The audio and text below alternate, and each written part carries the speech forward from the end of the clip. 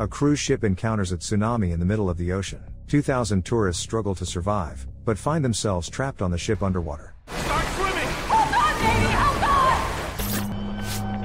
The enormous cruise ship Poseidon is sailing the waters of the Atlantic Ocean. Among the tourists is a young couple, Jennifer and Christian. They are cuddling, chatting affectionately and preparing for some important event. Suddenly Jennifer's father, a strict man named Robert, enters the cabin. The lovers immediately pull away from each other so as not to annoy Robert. The man nonetheless lectures his daughter on her behavior with boys. Annoyed, Jennifer jumps up and runs away. Robert has no idea how his relationship with his daughter will change in the near future. A Hispanic woman named Elena wanders around the ship. She appears lost and looks for the kitchen, even though passengers are not allowed to go there. At the kitchen, she meets her boyfriend, a waiter named Marco. He scolds the girl for not staying in the cabin like he asked. Then he relents and gives Elena some food. So why does Elena have to hide? Maybe she is a criminal. In the evening, all the passengers dress up and come to a New Year's Eve dinner party. The captain congratulates those gathered on the coming holiday, and a concert begins. The guests rejoice and dance. Robert goes to the casino and loses a large sum to a man named Dylan. Dylan goes to collect his winnings and accidentally bumps into a boy playing a PSP. While they are picking up the scattered pieces, the boy's mother, a beautiful woman named Maggie, comes up to them. The woman flirts with Dylan and hints that she has no husband. After exchanging pleasantries, they go their separate ways, pleased with each other. An architect named Richard is getting drunk and tells his friends that he has broken up with his girlfriend. It's New Year's Eve. The party is in full swing.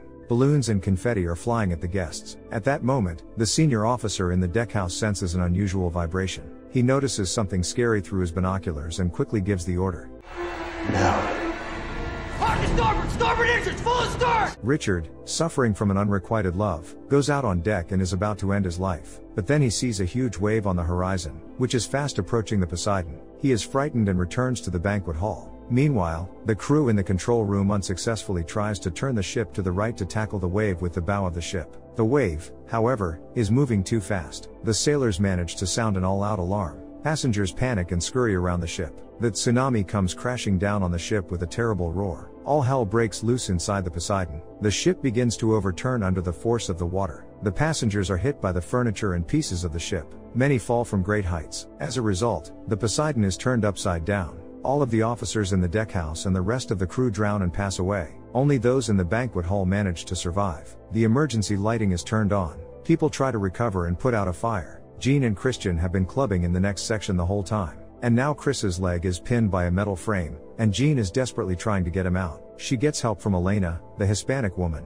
In the banquet hall, Maggie can barely find her son Connor. The boy is stuck under the ceiling and is crying in fear. Robert comes to the rescue of the screaming Maggie. He used to work as a fireman, so he helps the boy down safely. The captain makes a speech to reassure the passengers. Is that we were struck by what is known as a rogue wave. But here's the good news. The ship's GPS beacons are automatically turned on. This means that help will be arriving in a few hours. The captain asks everyone to stay in the room and not panic. He declares that as long as all the doors are hermetically sealed, the liner will float like a bubble. Frightened, Robert still plans to go to the next section in search of his daughter. Dylan, too, thinks he should go upstairs and get out through the spiral vents in the bottom of the ship. Maggie and her son, Robert, and the architect Richard try to follow him. But Dylan is not thrilled with their company. He is used to acting alone. To make himself credible, Robert finds a guide, Marco the waiter, who somehow knows the ship and can lead everyone upstairs. Then Dylan relents and agrees to act together. The company makes their way out of the banquet hall. The captain immediately orders that the door be sealed behind them so that the surviving passengers will remain safe. The group, led by Dylan, find the elevator and want to use the shaft to get to the top. They unlock the doors and use a makeshift bridge to get to the other side of the shaft. If they get to the top, they can reach the section with the club. Everyone helps each other across. But you have to hurry, because the elevator car is stuck at the top of the shaft and is about to go down.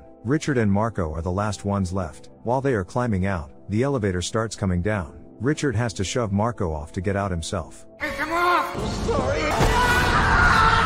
The elevator falls to the bottom of the shaft and a huge explosion occurs. The group manages to close the door behind them and escape the fire. Richard is very sorry for what happened to Marco, but there is nothing more he can do to help him. The company heads to the section with the club. All along, Jean and Elena have been trying to free Chris's leg from under the metal frame. Another survivor, a man with the nickname Lucky Larry, comes to the girls' aid. Lifting the metal with a lever, they finally free Chris. Immediately afterwards, Robert runs into the hall. Father and daughter are reunited and embrace. The girls administer first aid to Chris, and the crying Elena forms a friendship with Richard. The girl confides in him and tells her story. She urgently needed to get to New York to see her brother, but she had no money for a ticket. So Elena started sleeping with Marco the waiter to get on the ship. Richard listens sympathetically to her and has no idea that Marco is the same waiter he shoved down the elevator shaft. Robert and Dylan find the door upstairs. It's red hot from the fire, but the men manage to open it. Elena takes a closer look at Robert and realizes that he is the former mayor of New York. The poor stowaway never expected to be in such company. The team enters the lobby. Now they have to walk over a precipice to get to the next section. A piece of wreckage has fallen between the two sides of the lobby. It can be traversed like a bridge. Chris goes first to test the structure's strength. The others also take turns crossing to the other side over the wreckage of the liner. People willingly help each other. Richard helps Elena, who is afraid of heights. Only lucky Larry gets drunk and insults Robert. According to him, Robert has failed as mayor of New York and is generally a failure in life. If I recall correctly, you couldn't even hang on to your wife. Robert is about to come at him with his fists, but Jean asks her father to be wiser. So the man only laughs at the drunken scoundrel. Larry defiantly jumps onto the bridge, not about to let Jennifer pass in front of him. The guy brags about his luck and climbs up the bridge. Suddenly, a huge engine falls on the exuberant Larry from the ceiling. The bridge collapses and Larry goes under the water along with it. Immediately, fuel starts dripping from the ceiling. It ignites instantly and there is a terrible explosion. Miraculously, the group manages to escape the fire. After the explosion, Robert offers to go back and find another way to the rest of the crew, as there is no longer a bridge to the other side. But Dylan does not agree to go back and defies Robert. Jean's father tries to steer her in a different direction, but she screams that she's not a little girl anymore and can make up her own mind. The girl wants to be reunited with her boyfriend by all means. She admits to her father that Chris proposed to her and shows him the ring. This is the very secret she has long been afraid to tell Robert. He is not happy, but accepts his daughter's decision. Meanwhile, Dylan finds a fire hose and jumps into the water with the burning fuel. The guy swims under the fire to the other side of the lobby and climbs to the other side. There, Dylan fastens the sturdy hose and prompts Robert and his daughter to use it to get to the other side of the lobby. Jean embraces her fiancé and Robert thanks the brave Dylan for the idea with the hose. Meanwhile, a porthole in the banquet hall bursts because of the enormous water pressure. People are horrified and run around the room, trying to plug the cracks where the water is coming from. Only the captain remains calm. He embraces his sweetheart and awaits his last moments. The water shatters the windows and floods the room. Everyone left in the banquet hall passes away without a chance to get out. The survivors see that something terrible has happened. They have no idea if they'll survive until rescue workers arrive, but they continue on their way up. Now all the lower compartments of the Poseidon are rapidly filling with water. The group is running through the corridors in a panic, but all the passageways are already flooded. Finding no other way out, they decide to use the ventilation duct to get to the top. Robert crawls first and sees a vertical shaft ahead. It is the only way to escape, so the group follows him. Below, Elena hysterically refuses to climb the shaft, because she is afraid of confined spaces. Dylan then forcibly drags the girl inside. Upon reaching the exit at the top, Robert realizes that the grate is barred. It is held in place by a bolt fastened from the outside. There is no way to reach it and no way to break the bars. At this point, Richard gets stuck in the lower curve of the pipe and can't move. Elena, who is crawling after him, has a severe claustrophobic attack. She cannot push Richard forward, crying and screaming. Dylan crawls after the distraught Elena. He feels the water coming in from below, and tries to calm Elena down. After all, he will drown if he can't make the girl move forward. Dylan tries to think of anything that will help, and he reminds Elena of her ailing brother in New York City. To finally cheer the girl up, Dylan promises. Yeah, I promise you'll see him, just reach out! Finally Elena calms down and shoves Richard through. The company continues to move upward, but the lattice still won't budge. Only little Connor can reach the screw. With the help of Elena's cross, the child unscrews the bolt. The friends then push the grate out and escape the vent. The company enters a new chamber. There is only one door leading out of it, closed from the outside. And the water is coming up faster and faster, and the group urgently need to act. They climb into the compartment where the water comes in. There is only one way out, but it can't be opened by hand. There's only one way to get through. How? By flooding this entire tank.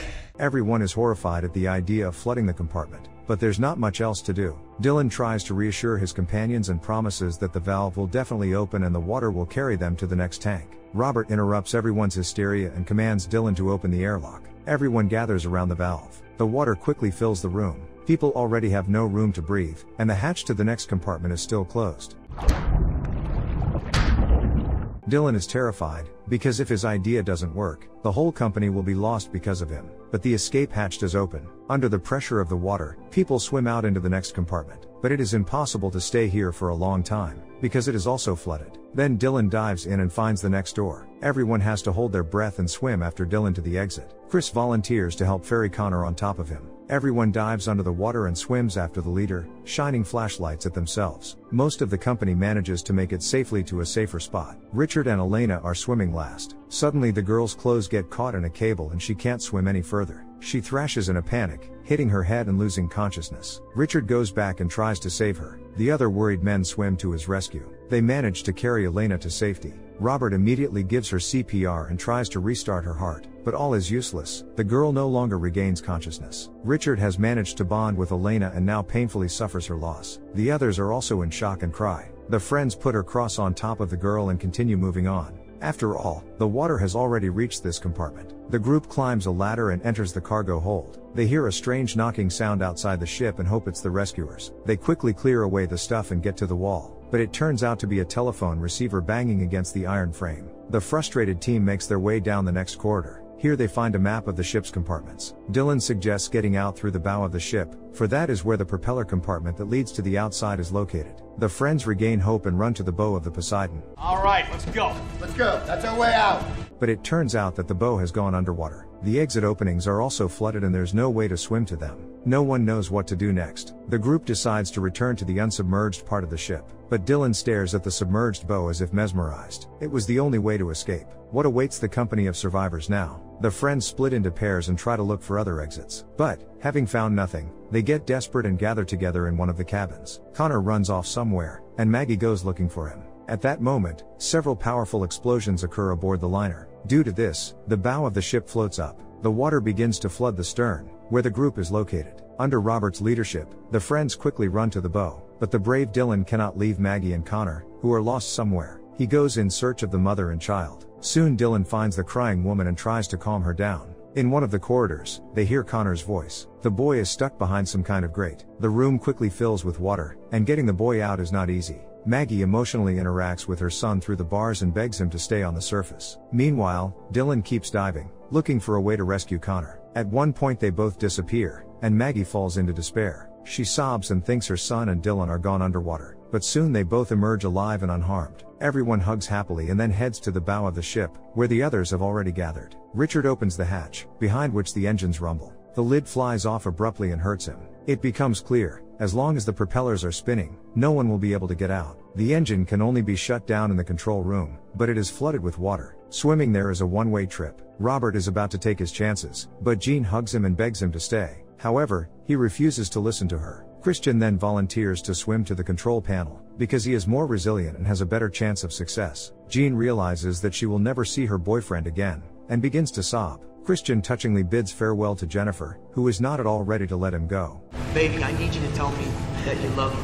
While the lovers process their tragedy, Robert can't bear to watch his daughter cry and sneaks off to the control room himself. He barely makes it to the control panel. It turns out that the engine shutdown button is broken. Robert, terrified, probes all the buttons on the console, but none of them work. The man runs out of air and convulses. It turns out that he sacrificed himself in vain. In the last seconds of his life, Robert manages to press the reverse button. The propellers will now spin in reverse. At this point, Dylan, along with Maggie and Connor, arrive at the bow of the ship and learn what is happening. Dylan admires Robert's latest feat. If they throw debris on the propellers, they'll jam. Then they can get past them. Dylan throws a can of gas into the engine compartment, but it gets stuck in the hole. Then, putting himself at risk, he pushes the cylinder further into the compartment. There's a huge explosion. The propellers stop. Jean looks somberly into the water and says goodbye to her hero father. All of the survivors walk past the propellers and finally make their way to freedom. Behind them, another explosion is heard. The group jump into the water and swim to the nearest inflatable dinghy. The Poseidon flips over and could fall right onto the dinghy, so the friends desperately paddle their oars and pull away. Meanwhile, the Poseidon turns upside down and then goes underwater for good. The friends look on in horror and cannot believe they will be saved. Dylan finds a flare in the boat and fires it into the air.